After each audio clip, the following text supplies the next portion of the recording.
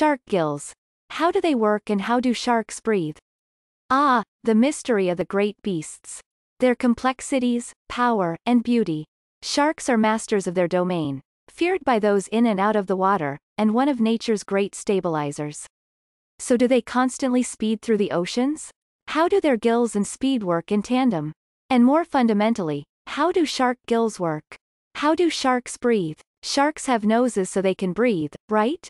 They do have noses, but they use them to smell, not to breathe.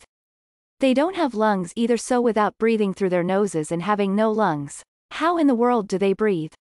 Enter the gills. They're familiar fish body parts, located between the head and pectoral fins, but let's go deeper into how they work and what other parts of sharks' bodies help them breathe.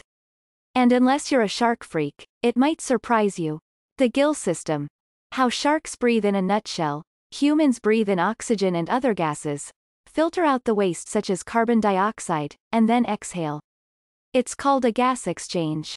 Other parts of our bodies play vital roles in this process, but we're here to talk about sharks. With sharks, it's the same way with different parts. What they use most as their respiratory system is their gills. So water goes in and out through the gills and that's how they breathe, right?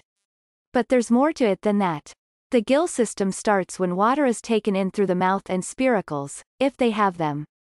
Tiny blood vessels, capillaries, retain the water's oxygen while the carbon dioxide waste is released through the gills. What's a spiracle? Many sharks, especially bottom-dwelling species, have paired openings called spiracles located between the eye and the gill slits.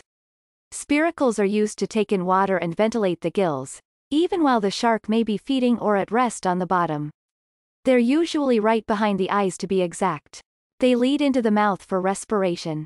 As sharks lie on the bottom of the ocean floor or even bury themselves in the sand, their gills open and close due to the actions of the spiracles.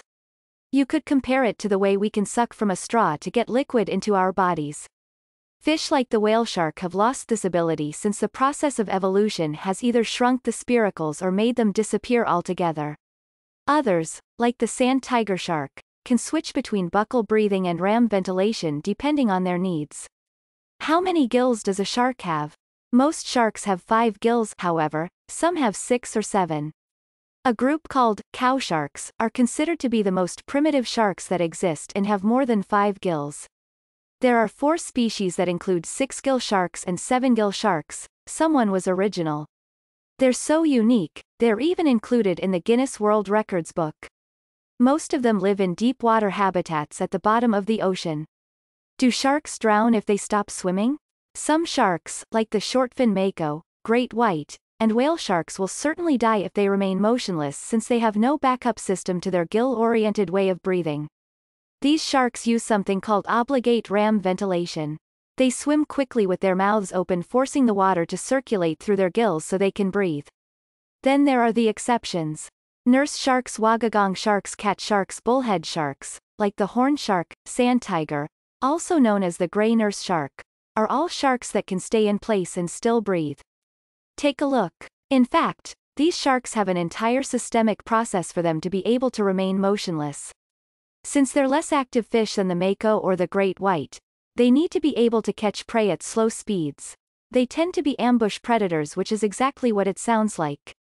They'll lie in wait and either by using their own camouflaged motionless bodies and or the ocean's habitat to hide, will pounce on unsuspecting prey when the opportunity arises. They remain completely still due to their ability to buckle, pronounced like, buckle, pump. A way of breathing where they pull water into the mouth through the spiracle which clears the carbon dioxide that leaves through the gills. It's named after the buccal, mouth, muscles. Skates and rays use buccal breathing, too. So in summary, how do sharks breathe?